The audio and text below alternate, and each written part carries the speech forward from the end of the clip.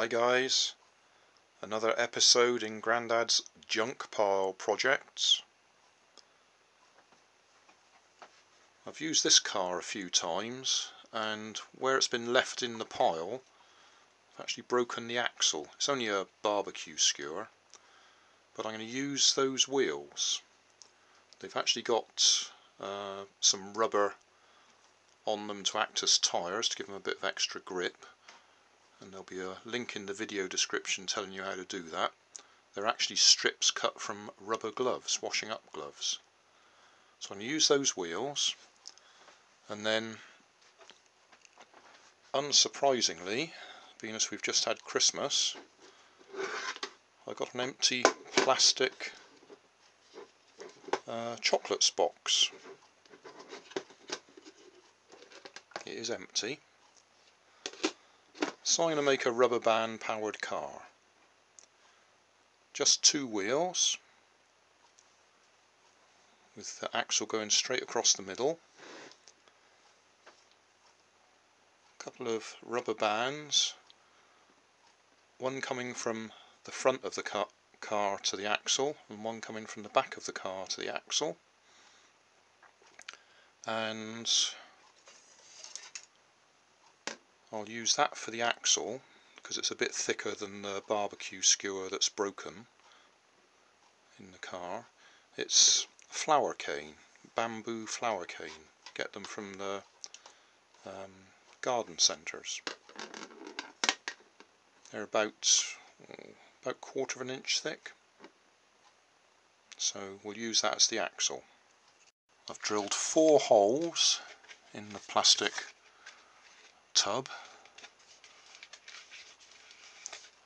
So that's 2 for the axle to go through and 2 for the rubber bands.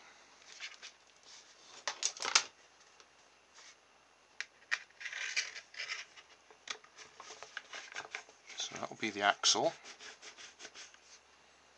And then the rubber bands, I'll put a little bit of barbecue skewer just there to hold them in place. Put a bit of tape over it just to hold it in place so we can come across to the axle.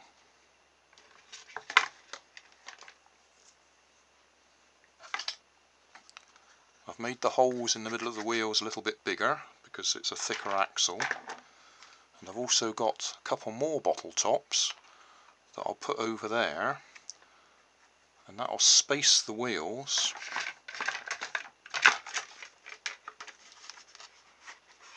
so they don't rub against the top edge of the plastic container, because it's got this ridge round the edge. That's the wheel in place, and the axle.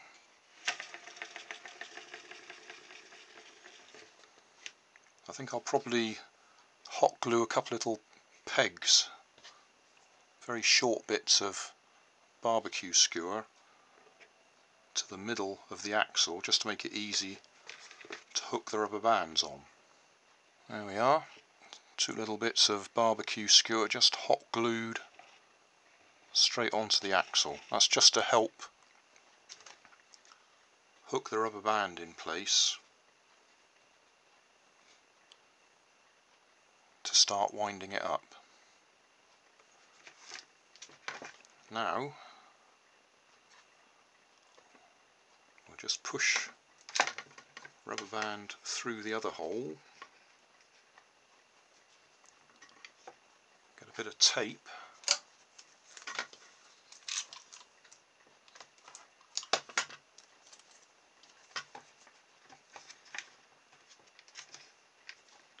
pull that through.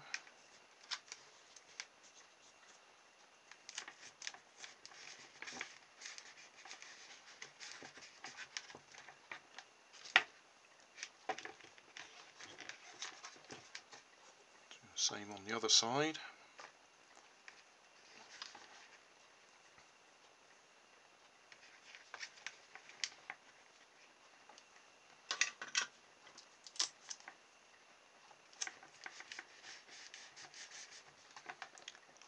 So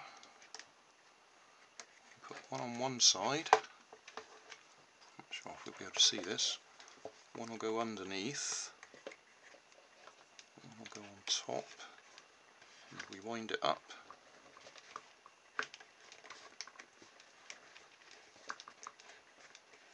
Like that.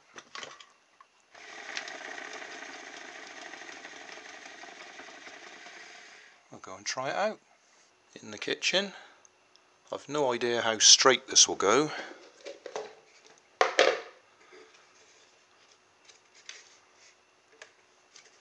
So, one on top, one underneath, wind it up.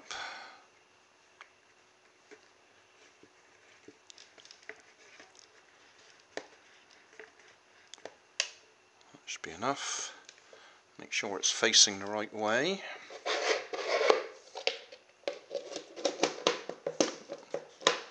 Put the top back on. Ready to move the camera.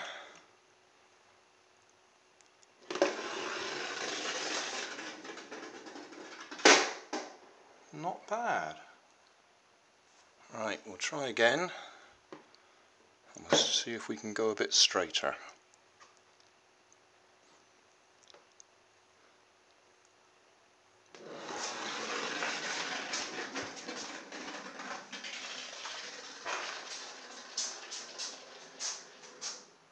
Not bad.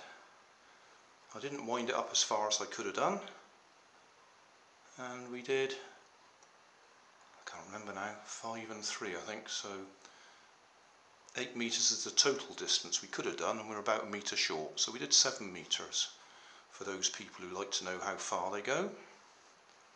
Summary time. What have we got?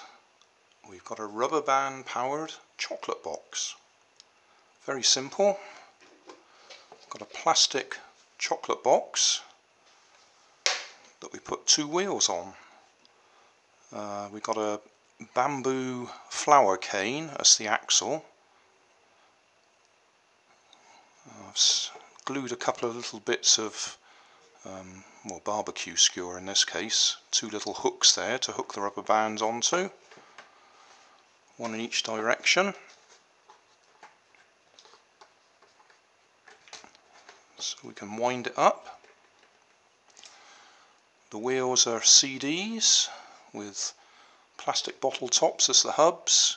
We've actually got rubber strips on the wheels to give them extra grip, and we've got an extra plastic bottle top inside to keep it away from this edge that sticks out. And that's it. Very simple.